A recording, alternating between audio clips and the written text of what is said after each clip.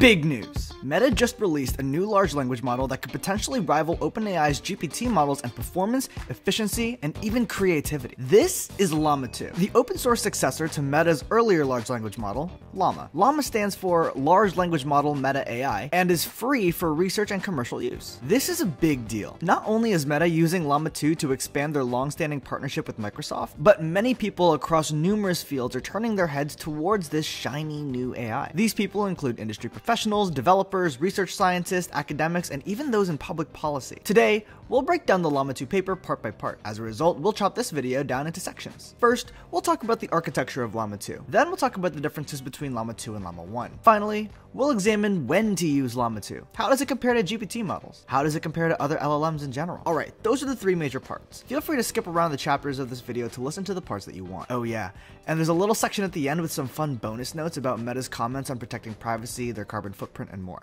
Ready? Let's go!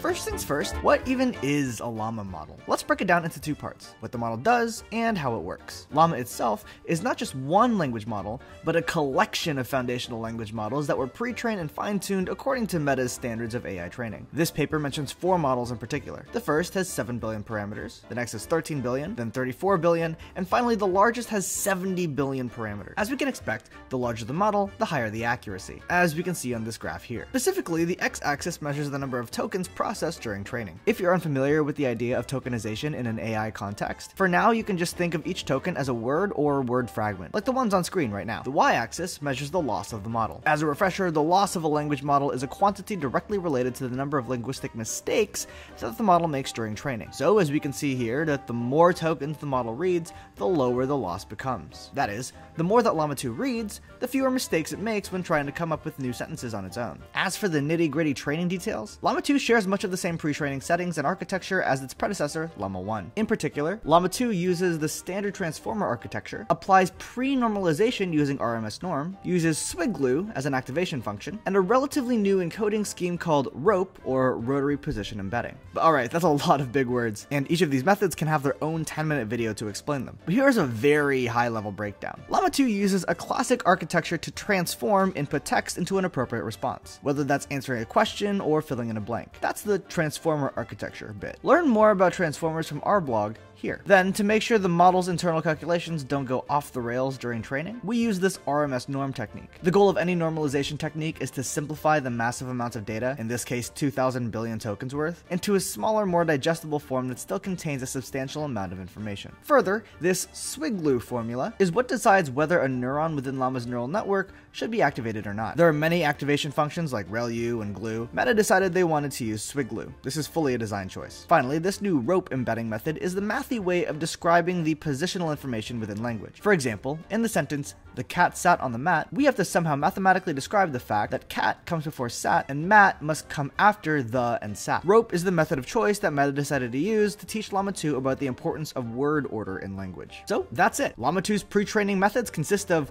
1. A classic transformer architecture that many other LLMs use. 2.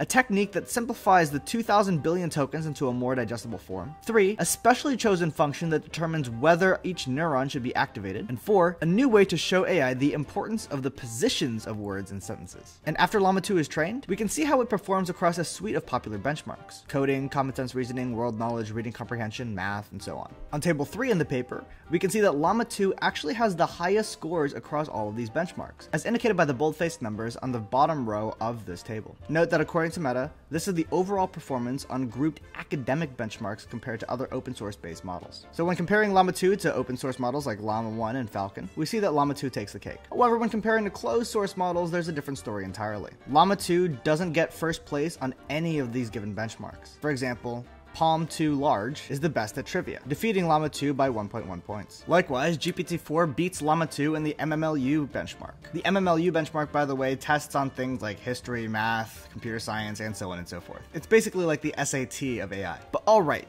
given these results, do note that this is not all the training that Llama 2 went through. It also underwent a good amount of fine-tuning as well. The result is a model called Llama 2 Chat, which is basically Meta's version of a chatbot, a ChatGPT rival, if you will. Much like ChatGPT, Meta put Llama 2 2 through RLHF, or reinforcement learning with human feedback, to align the model's behavior with human preferences and instruction following. That is, both OpenAI and Meta got humans involved in the fine-tuning process of their chatbots, to make sure these AIs know how to interact with us in our language, as opposed to coding language. If you want to learn more about RLHF, check out this blog. But a really neat aspect of Meta's fine-tuning methods is a new technique they introduced called ghost attention. Ghost attention is based off of a classic attention method, and if you hadn't read the quintessential AI paper, Attention is All You Need, I highly recommend checking that out. But to understand ghost attention, all you need to know is one thing. A popular way humans interact with chatbots is to first say something along the lines of, "You are an expert physicist," and then ask it about physics. Or maybe you'd say, "You are Napoleon Bonaparte and you will treat me as if I am one of your commanding officers." Then the user would have a quote-unquote conversation with Napoleon. Or even in the case of coding, you could say, "You are an expert Python coder," and then you could ask the AI to code or debug with you. We actually did that last one in another video here. Check it out.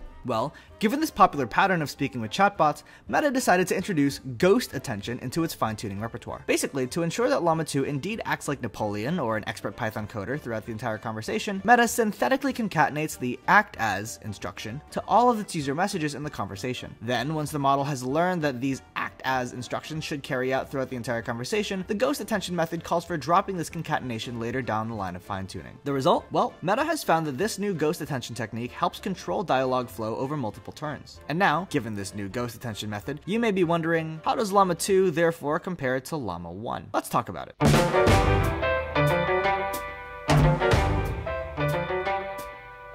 Here's how the Llama 1 family compares to the Llama 2 family across various stats. As we can see here, the largest models of the Llama 2 family each have more parameters than their respective counterparts in Llama 1. Llama 2 also has a universally larger context length, that's double the size of Llama 1. And Llama 2's two largest models also have grouped query attention for improved inference scalability. All of Llama 2's models are also trained on much more data, or at least many more tokens, than their Llama 1 counterparts. And as mentioned earlier, there isn't much difference with regards to the learning rate, among other hyperparameters. But in terms of the results across various benchmarks, we can once again refer to this table. As mentioned earlier, Llama 2's performance is monotonically better than that of Llama 1's. For example, again, when it comes to the SAT of AI testing, the MMLU benchmark, Llama 2 defeats its predecessors by at least 5 points for each respective model in its family. However, it is important to note that models like GPT-4 and PaLM 2 Large outperform Llama 2 across various benchmarks as well, as we mentioned earlier. But now let's talk about when you'd use each model. In all honesty, we could just use the stats from the previous section to determine which AI model is best for which job. If you're only working with open source models, then Llama 2, or at least the largest version of Llama 2, is the way to go. Or if you're working locally, just find the open source model that performs the best that your particular computer setup can handle. But for the most general purpose, follow the MMLU benchmark. But if you're not constrained to only open source models, then follow table 4 and use these benchmarks as your guideline. For example, since GPT-4 scored the best on MMLU, that means if you have a question on, say, mathematics, US history, law, computer science, and more, you'd resort to GPT-4 over anything else. But the juicy part is when we see human evaluation of Llama 2 chat in section 3.4.2 of this paper. Human evaluation is often considered the gold standard for judging models for natural language generation,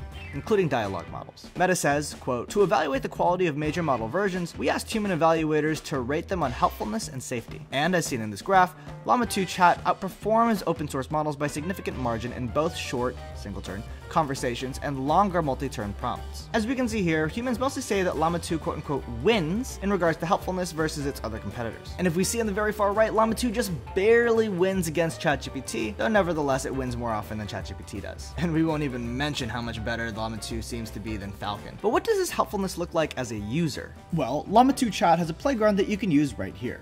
This playground is similar to ChatGPT. You can simply talk to the AI and ask it a variety of questions. And even though the original Llama paper has its own claims, we can actually test this quality ourselves. The results? Well, whenever I ask general questions, it seems to work fine. Hey, how are you? Can you help me write a screenplay about a bird and a rabbit becoming friends? Can you write code that removes all the vowels from a given string? And so on. However, it didn't take long for me to make Llama 2 hallucinate. For example, here, I linked a video and asked Llama 2 chat to summarize it. Of course, the model said it could. And then it proceeded to write a summary. However, the entire summary it wrote was about Elon Musk. This video, it was a recruitment video for Deepgram. It had nothing to do with Elon. So be wary of using Llama 2 for video summarization and even research in general. Sometimes the model hits the mark, like when I asked it to summarize this article, but as usual, there's always the possibility that the chatbot will create an output just for the sake of creating an output, and there's no guarantee that this output will be correct. So if you're a journalist or a researcher, be very careful when using Llama 2 as a guide. Luckily for us, Llama 2 is open source, so if we really want to create a chatbot that handles research tasks, we as developers can create one. Yes, it'll be a lot of work, and yes, it'll take quite some time to make sure that our research bot is always accurate in its responses, but in theory, it's possible. My recommendation is this. If there is a task that you can fine-tune the general open source Llama 2 model to do, then fine-tune the model as best as you can. This is where Llama 2 has an advantage over the GPT models, like GPT-4 and ChatGPT. The fact that it's open source gives developers the power to build whatever LLM-based AI model they want. As long as the task at hand can be accurately and efficiently solved by an LLM, fine-tuning Llama 2 is a great solution. Certainly a solution that is more robust than having to resort to a bare-bones, unfine-tuned closed-source model like GPT. However, closed-source models still have their merits. Often it is much easier to use a pre-built, market-available model than it is to train and fine-tune your own models. So, for example, if we indeed wanted to correctly summarize videos instead of talking about Elon Musk randomly, we could use something like the demo featured in one of our previous videos. Long story short, here's how to decide which model to use for a specific task. First, if there already exists an LLM that solves your problem out of the box, then use that one. If your use case is more specific than that, then fine-tune an open source model. This is where Llama 2 has an advantage over the closed source models like GPT-4. Finally, if your use case can simply be solved by Llama 2 or GPT-4 out of the box, and you don't mind the potential for hallucinations, then resort to the figure that we showed earlier. That being said, hallucinations are a safety risk, and when testing LLMs, we don't just test them for helpfulness,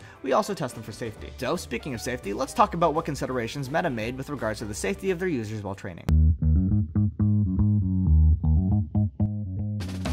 First things first, Meta is very clear that they did not use any Meta user data in training. That is, the research scientists at Meta did not, I repeat, did not use your Instagram post, your Facebook profile, or even your Threads post to train Llama 2. They say this multiple times throughout the paper. Furthermore, to avoid baking any negative societal biases into Llama 2, Meta made sure to have a diverse training set that allowed for strong demographic representation with regards to pronouns and various identities, ranging from religion to nationality and even sexual orientation. Here's the breakdown of pronouns across the dataset. As we can see here, 75.23% of the documents used contain some sort of gendered pronouns, whether it's she, her, he, him, or they, them. Meanwhile, almost 94.5% contains some sort of grammatical person pronoun. I, me, mine, you, yours, and so on and so forth. As for the specific breakdown, you can see what percentage of each of these subsets contain she, or he, or it, or I, or me, and so on. And here's a similar breakdown of the dataset based on various identities, gender and sex, race and ethnicity, nationality, and so on. Feel free to pause the video to take a closer look. That being said, these numbers can get a bit dense, so let's look at a nice picture. This graph showcases the quote-unquote toxicity score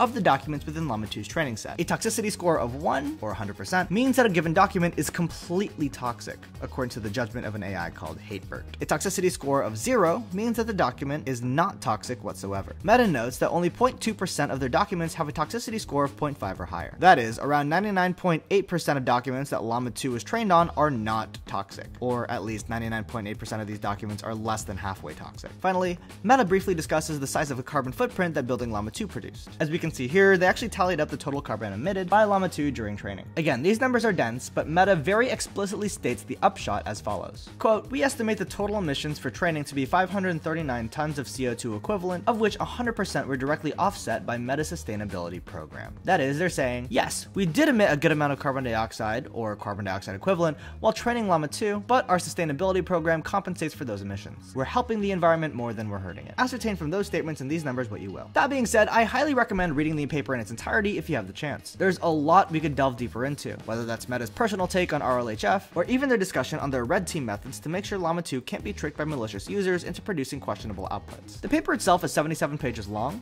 but hopefully after watching this video, the entire document seems much less intimidating. If you have any questions, leave them in the comment section below. Link to the paper and all other fun resources we've discussed here are in the description. And, as always, follow DeepGram for more AI content.